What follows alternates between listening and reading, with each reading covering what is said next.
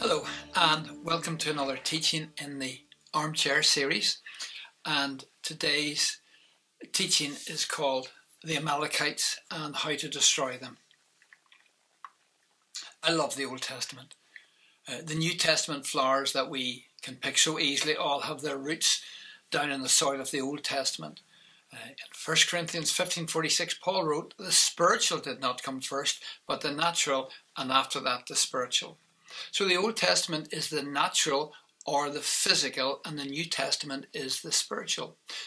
Jesus quoted from the Old Testament 78 times. He quoted from Genesis, Exodus, Leviticus, Deuteronomy, Psalms, Proverbs, Isaiah, Jeremiah, Ezekiel, Daniel, Hosea, Amos, Jonah, Micah, and Malachi. And the apostles quoted from the Old Testament 209 times. And of course, Jesus' parables always use physical or natural stories to help us to clearly understand the spiritual truths.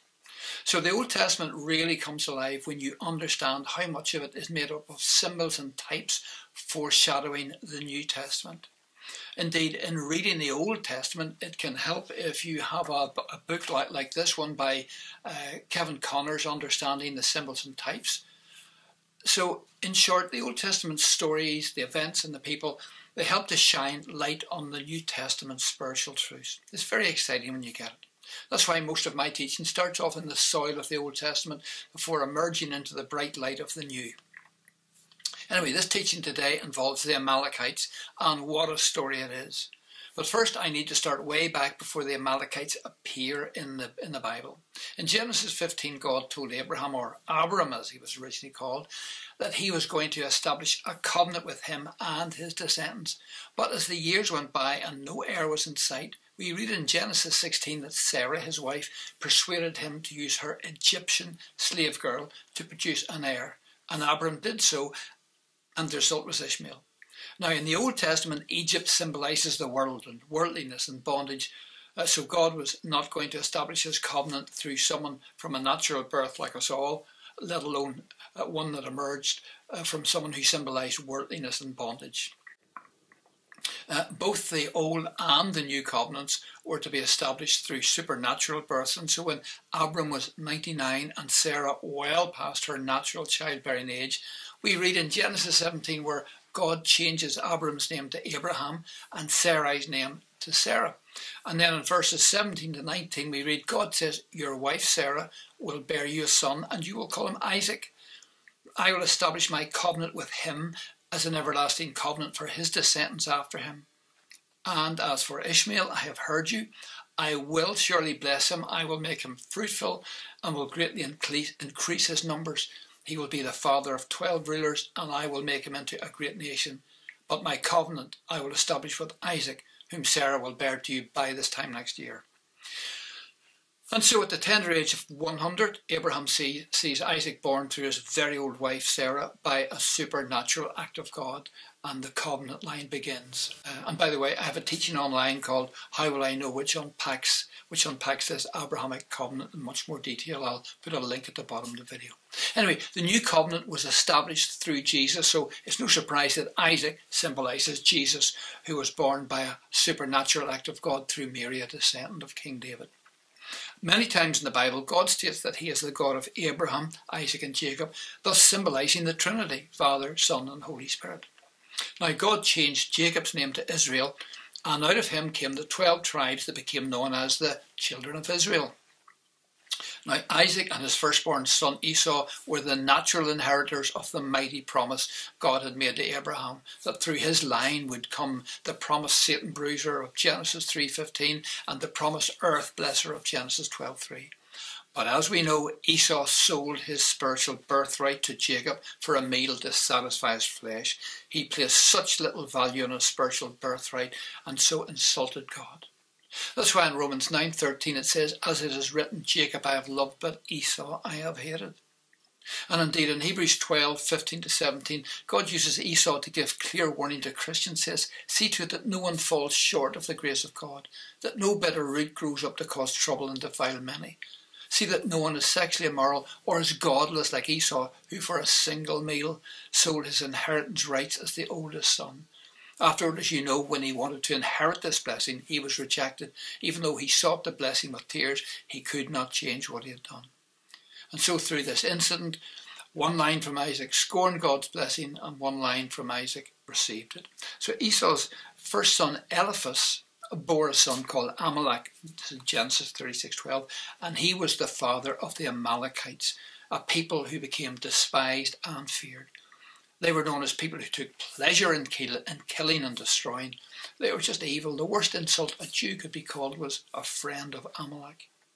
Now, the Amalek's original territory was the land of Edom, or Seir, and Edom is the name of the country lying south of the ancient kingdom of Judah and extending from the Dead Sea to the Gulf of Aqaba. It was peopled by descendants of Esau, and Edom has a remarkable prominence in the prophetic word, as together with Moab, it's the scene of the final destruction of the Gentile world power in the day of the Lord, Armageddon.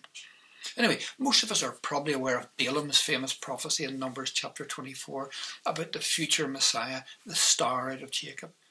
But mostly we miss the rest of the prophecy, which centred on Esau's grandson Amalek. It says, out of Jacob shall come he that shall have dominion, and shall destroy him that remains of the city. And when he looked on Amalek, he took up this parable and said, Amalek was the first of the nations, or the first of the nations that warred against Israel. But his latter end shall be that he perish forever. When Moses, a type of Christ, led God's chosen people out from under the cruel rule of Egypt's Pharaoh, a type for Satan, the ruler of the world, the first and the most persistent enemy they met along the way were the Amalekites. Before the battle at Rephidim, Moses told Joshua to choose men to fight, and he would then go up to a hilltop with a staff, which represented God's given authority. We read in Exodus 17:9, Moses said to Joshua, choose some of our men and go out to fight the Amalekites. Tomorrow I will stand on the top of the hill with the staff of God in my hands. Anyway, as the battle in the valley raged, Aaron and Hur stood on the hilltop with Moses in the middle, with his arms open wide, a type for the intercessor. He knew that the battle had to be won in the heavens first, and then it would outwork on the land below. The Apostle Paul confirmed this when he wrote in Ephesians chapter 6 verses 12 to 13, for we do not wrestle against flesh and blood, but against principalities, against powers, against the rulers of the darkness of this age, against spiritual hosts of wickedness in the heavenly places. While Moses' hands were raised in warfare prayer, the battle went for Joshua, but as Moses tired and his hands fell down, the battle began to go for Amalek. And so Aaron and Hur put a stone under Moses to sit upon, and then held his hands up, and together the three of them became one, and the day was won for Joshua. From this possibly comes Psalm 121, I lift up my eyes to the hills, from whence does my help come from? My help comes from the Lord who made heaven and earth. On a side note, Joshua learnt well from this, and during the second battle of Ai in the Promised Land, he stood at the back of the battle with the spear pointed heavenwards until the battle was won. Anyway, when the battle between Joshua and the Amalekites was over, the Lord told Moses to write this down and recite it to Joshua. This is from Exodus 17:14 to 16. Then the Lord said to Moses, write this for a memorial in the book and recount it in the hearing of Joshua, that I will utterly blot out the remembrance of Amalek from under heaven. And Moses built an altar and called its name, the Lord is my banner, for he said, because the Lord has sworn, the Lord will have war with Amalek from generation to generation. What God was telling his people was this, that the Amalekites would be making war on his people from generation to generation. But as they lived in obedience to him, he would always give them victory. Anyway, we next meet the Amalekites with the Midianites. These are types of principalities and powers, holding God's chosen people in servitude and bondage due to their apostasy. And the Bible says that the children of Israel did evil in the sight of the Lord, and he delivered them over to the enemy. In other words, he lifted his divine protection off them, and the stronger forces took over. Judges 6 verses 1 to 6 says, then the children of Israel did evil in the sight of the Lord, so the Lord delivered them into the hand of Midian for 7 years, and the hand of Midian prevailed against Israel. Because of the Midianites, the children of Israel made for themselves the dens, the caves, and the strongholds which are in the mountains. So it was whenever Israel had sown, whatever Israel had sown, Midianites would come up. Also Amalekites and the people of the east would come up against them.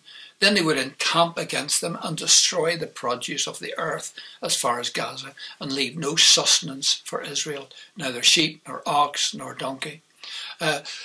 For they would come up with their livestock and their tents, coming in as numerous as locusts. Both they and their camels were without number, and they would enter the land to destroy it. So Israel was greatly impoverished because of the Midianites, and the children of Israel cried out to the Lord after 7 years. And God told Gideon to lead his people against their enemies, the Midianites and the Amalekites. Anyway, the most men that Gideon could muster was 32,000 men. But God told Gideon, Judges 7:2, the people who are with you are too many for me to give the Midianites into their hands, lest Israel claim glory for itself against me, saying, my own hand has saved me. Anyway, God told Gideon to tell those who were afraid of the upcoming fight to go home. And I'm sure to Gideon's horror, 22,000 did that. Then the Lord said to Gideon, the people who are here are still too many. Bring them down to the water, and I will test them for you there. So God told him to choose the men who got down on their knees and cupped their hands like a bowl and raised the water up to their mouth and lapped it like a dog, and were thus always alert to any surprise attack. But the men who just threw themselves flat on the ground and put their mouth down to the river, they were sent away. This left Gideon with just 300 men. Following ludicrous instructions, these to worldly minds, but in total obedience, Gideon, though vastly outnumbered, advanced on the enemy with oil lamps lit inside clay pitchers. And at the Lord's command, the men blew their trumpets. This is always a symbol of gathering, the coming of Christ's judgment and blessing. And then broke open the pitchers and let the light shine into the darkness, which is a symbol of the gospel. The Lord did the rest, and once again, through obedience, victory went to the Lord's people, and all the glory went to God. Now, this was truly an amazing display of God's power, because in Judges 7:12 we read, the Midianites and the Amalekites and all the children of the east lay along the valley like grasshoppers for multitude, and their camels were without number as the sand by the seaside for multitude. You see, it's God's lesson to us, that no matter how few we seem and how numerous and how strong the enemy seems, when we are in obedience to him, no principality or power will have dominion over us or defeat us in battle. When we are for the Lord, we can rest assured that he is for us. Now, the history of God's dealings with his people is always that disobedience brings defeat and slavery, while obedience brings victory and freedom. No exceptions. Now, the Bible is full of God's anointings or appointings. In the Old Testament, the first anointing is in the Levitical ritual for cleansing healed lepers. Now, lepers is always a type for sin, for a sinner. They had to remain outside the city walls, but when they were healed and seeking entry to the city, they had to pass through a purification ritual. Now, the leper would approach the priest with his head shaven. This is for a type of humility. And 2 doves were placed on the altar of sacrifice. 1 dove was killed, and its blood was put on the other dove before it was released, symbolising the blood of Jesus cleansing and bringing liberty. Anyway, the blood was then also put on the leper's toe, finger and ear, followed by oil, which of course symbolises the Holy Spirit. Then a lamb without blemish was killed, and of course this is a type of the atonement. And the blood and oil were again placed on the right toe, finger and earlobe, symbolising that where they walked, what they did and what they thought had now been cleansed and put under the Lord's authority. This anointing of blood and oil symbolises the believer's anointing, but the next anointing was the priest's anointing. In Exodus chapter 30 verse 30 we read, God gave instructions for a special anointing oil to be made to sanctify an altar or person. And this anointing was for a person or place that God was setting apart for himself. As such was Aaron's anointing. Exodus chapter 30 verses 30 to 33, and you shall anoint Aaron and his sons and consecrate them, that they may serve me as priests. And you shall say to the people of Israel, this shall be my holy anointing oil throughout your generations. It shall not be poured upon the bodies of ordinary men, and you shall make no other like it in composition. It is holy, and it shall be holy to you. The next anointing was the prophet's anointing, such as Samuel, Elijah, Elisha and Jeremiah, etc. received. People who were anointed to be God's spokesman to his people, rarely very popular with what they said.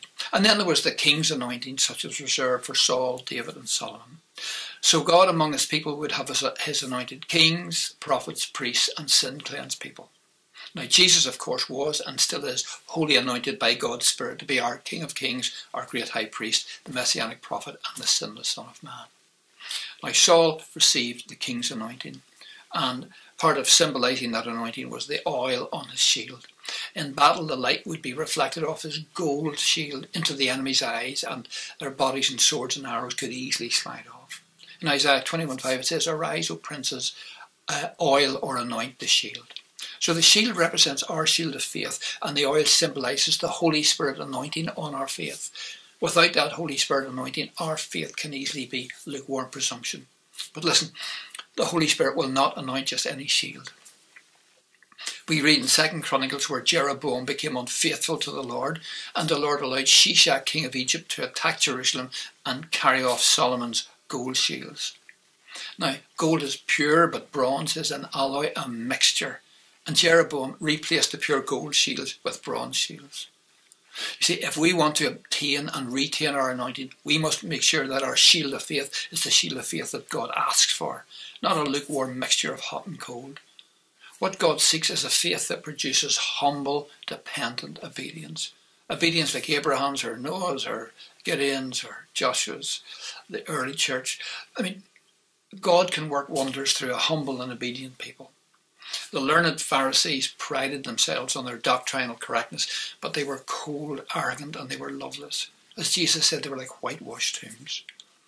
Doctrinal correctness is important, of course, except where it leads to unteachable spiritual arrogance. As the Apostle Paul wrote to the church at Corinth, this is 1 Corinthians 8:1, knowledge puffs up, but love edifies, it builds up. The Pharisees couldn't see how God could do business with tax collectors, fishermen, zealots, Samaritans, Gentiles who knew so little about their doctrine and their theology. But Jesus did, and he passed by the loveless Pharisees. Anyway, Samuel anointed Saul as king, 1 Samuel 10:1, and despite internal lethargy and opposition, Saul mustered an army and became victorious in battle. He fought enemies on all sides of Israel, including the Amalekites, and he enjoyed continual victory. But then came the turning point. He began to have self-confidence more than God-confidence. He started to become a bit proud and a bit arrogant. He made mistakes. He began to lose the confidence of the people. Now God saw how Saul was turning away from his former dependency on God and had Samuel anoint young David to be ready for kingship at God's appointed time. In fact, it was nearly 15 years before David became king of Judah and another 7 years before he was king over all Israel. Anyway, as David grew in the Lord and Saul diminished in the Lord, the time drew near when Saul's independent and lukewarm spirit would reap its cruel harvest. You see, over the generations, the Amalekites had been steadily increasing their hold over the land. And I will put a link below this video with charts and maps to illustrate these points. At one stage in Ziklag, while David and his few hundred men were away, the Amalekites ran off with his wives and the wives and children of his men, causing much weeping and then anger among the men. And of course, given a chance, that is what our spiritual enemies, the powers of darkness, will do. They will rob us of all that's precious to us. They will wreck marriages, families, churches and friendships. But you see, David immediately sought God rather than reacting to the pressure from his angry men, and asked God if he should go after them and would God grant him victory. You see, that was the actions of a humble and truly God-dependent man. God said, 1 Samuel 30 verse 8, pursue, for you shall surely overtake them and without fail recover all. So David went and took back all from the Amalekites. From their early beginnings in Kadesh and Edom, we saw the Amalekites fighting with the Midianites against Gideon, and now at Mount Gilead we see the Amalekites fighting with the Philistines against Saul, always advancing across the land. Anyway, one day Samuel came to Saul and said, 1 Samuel 15:3, Saul, Go, attack the Amalekites and totally destroy all that belongs to them. Do not spare them. Put to death men, women and children and infants, cattle and sheep and camels. Saul went into battle with a huge army of 210,000 men and he won.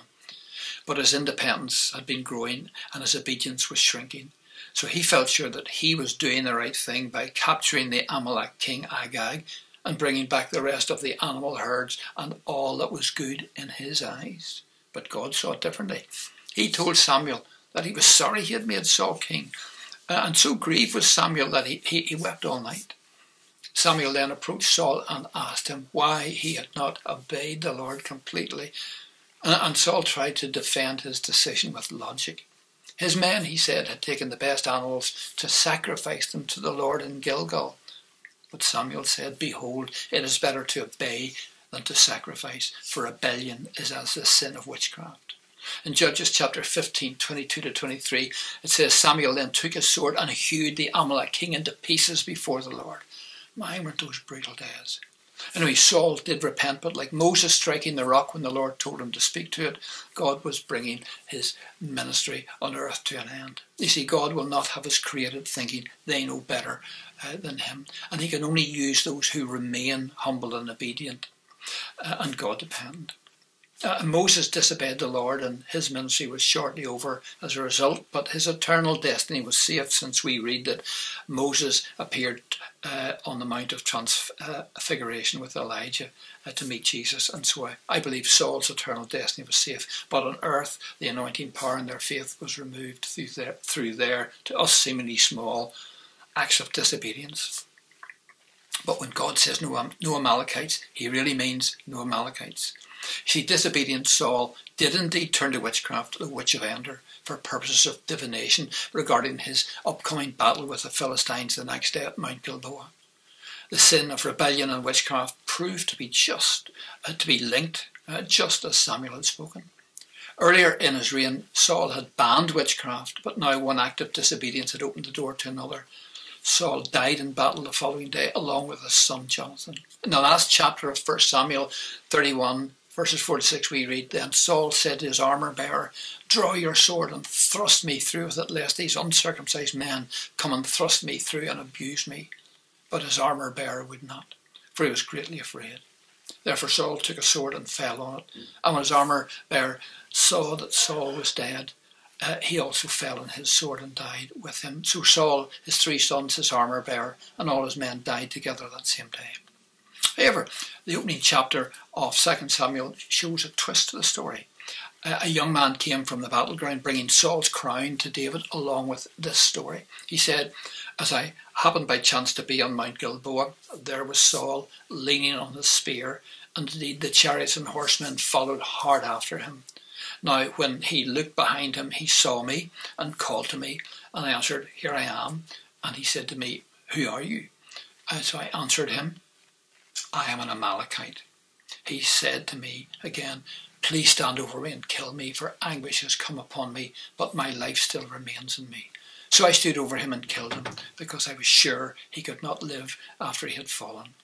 And I took the crown that was on his head and the bracelet that was on his arm, and have brought them here to you, my Lord.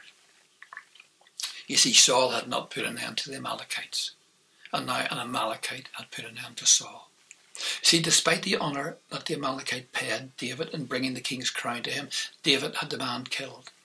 Saul had disappointed God and not fulfilled his anointed duties to the full, but he was still one of the Lord's chosen, and an Amalekite had killed him, so David had the Amalekite killed. David wrote a lament for Saul, and 2 Samuel 1 to 21 read this, For the shield of the mighty is cast away there, the shield of Saul not anointed with oil. It's a sobering lesson to all who desire to be anointed for service. In the book of Esther, we read of a plot to massacre all of God's chosen people, the Jews. Only God's chosen vessels, Esther and Mordecai, prevented the end of the people that would eventually provide the Messiah. The man behind the murderous plot was a man named Haman. He was prime minister to the Persian king, and he was a descendant of Agag, king of the Amalekites. When the plot failed, Haman was hung on the gallows. You see, the Amalekites stand for sin, for lawlessness, for rebellion, And willful sin and deliberate disobedience always gives the enemies of God their legal rights to our lives, to our churches, and to our land. You see, in Christ we are a royal priesthood, called to minister to God and to reign in life. Revelation 5:10 says, "You have made them to be a kingdom and priests to serve our God, and they will reign on earth." You see, the world, the flesh, and the devil are not to reign in our lives. We are to reign in life. In Genesis chapter 4, 6-7, we read where God said to Cain, "If you do what is right, will you not be accepted? But if you do not do what is right, sin is crouching at your door. It desires to have you, but you must rule over it." Sadly, he didn't rule over it, and it did have him. Anyway, sin is always crouching at our door, and it desires to have us. The spiritual Amalekites are always prowling around, looking for someone to devour.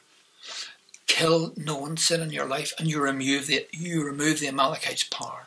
God tells us to kill all sin within us, or it will grow and increase its territory within us.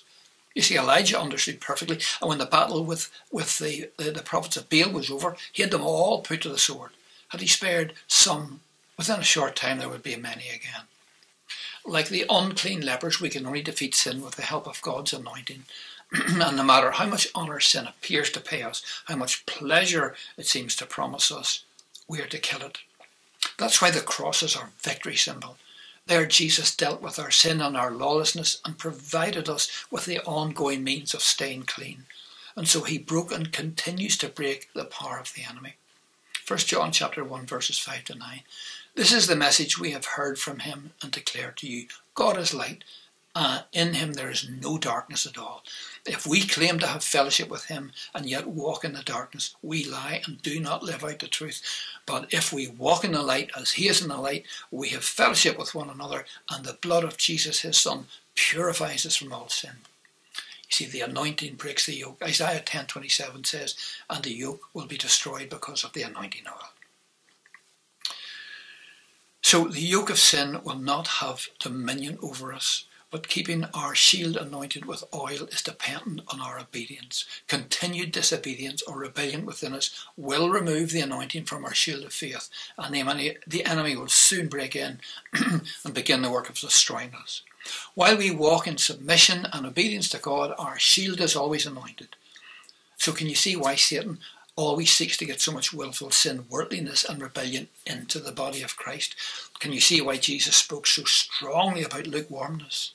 Listen to this Old Testament natural picture of how sin in our camp will lift his presence. This is from Deuteronomy chapter 3 verses 9-14. It says, "When the army goes out against your enemies, then keep yourself from every wicked thing. If there's any man among you who becomes unclean by some occurrence in the night, he shall go outside the camp, he shall not come inside the camp. But it shall be when evening comes that he shall wash with water, and when the sun sets, he may come into the camp. Also, you shall have a place outside the camp where you may go to the toilet. And you shall have an implement among your equipment, a spade. And when you sit down outside, you shall dig with it and turn and cover your refuse." And here's the point of it all. "For the Lord your God walks in the midst of your camp to deliver you and give your enemies over to you. Therefore, your camp shall be holy, that he may see no unclean thing among you and turn away from you." The very first attempt at conquering the village of Ai failed totally because it turned out there was sin in the camp. And only when that sin was dealt with did God's people get total victory.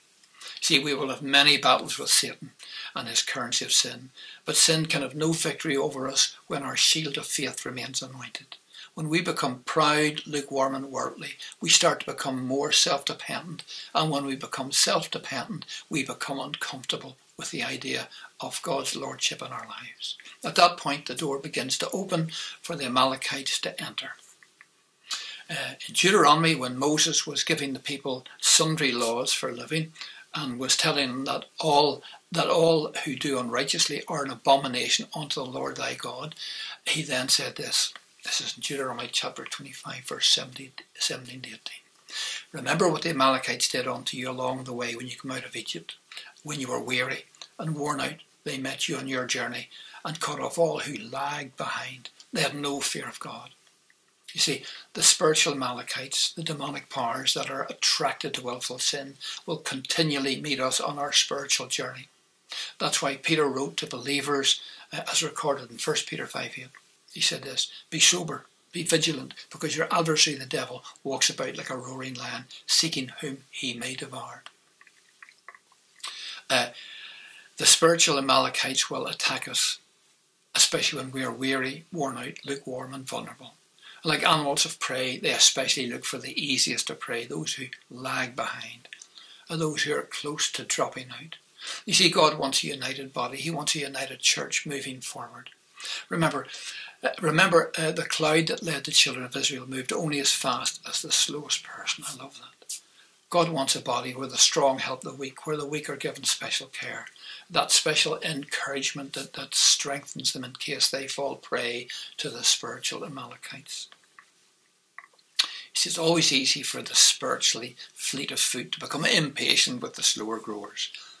But a united, tightly knit body will not be as easy a prey to sin and its consequences if we took a look at our lives, our homes, our jobs, our church, the land the Lord has placed us in, and see if we can spot those little sins, the little foxes that ruin the vineyard. And can we spot the attacks of the Amalekites? Look, we're given a royal command, destroy the Amalekites. Jesus told his disciples in Luke 10:19, I have given you authority over all the power of the enemy, and nothing will harm you. Sadly, in recent decades, we have seen men who were truly anointed of God gradually become more self-dependent than God-dependent, who then secretly opened the door when sin knocked, and without their shield of faith being anointed, they fell under the dominion of that sin. And it seems there was always an Amalekite waiting to expose them and kill their previously anointed ministry before the eyes of a watching world. The battle against sin will go on from generation to generation.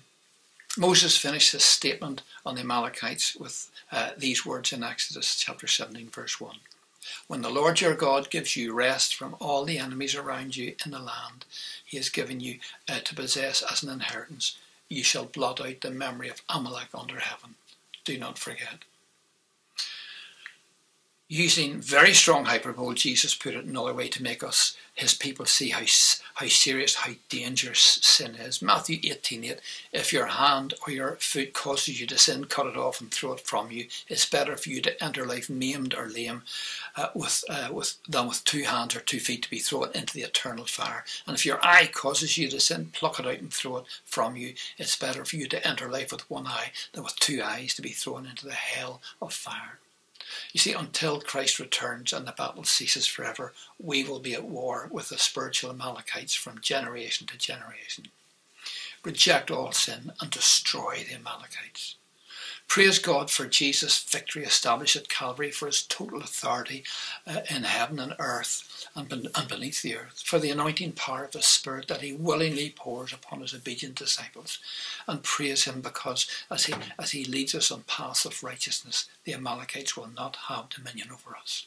Anyway, amen. And God bless.